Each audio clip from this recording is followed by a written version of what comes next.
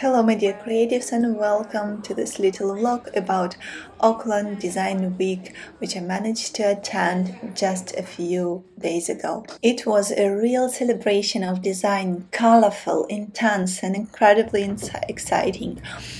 I learned so much. The days were filled with masterclasses, lectures, performances, and of course communication with like-minded designers.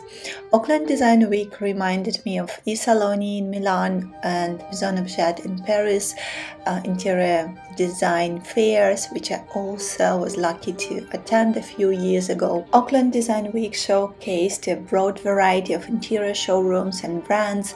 Each of them tried their best to present themselves as flamboyantly as possible. Also, there was a masterclass on making Italian focaccia, and the chef showed us different stages of the process, and at the end he brought out already ready hot bread. Yum!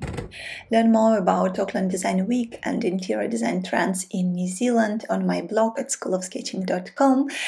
I will leave the link for you below. Thank you so much for watching. And my take is that New Zealand design is very much about sustainability, recycling. It's definitely timeless design, and it's about viable products that will last forever.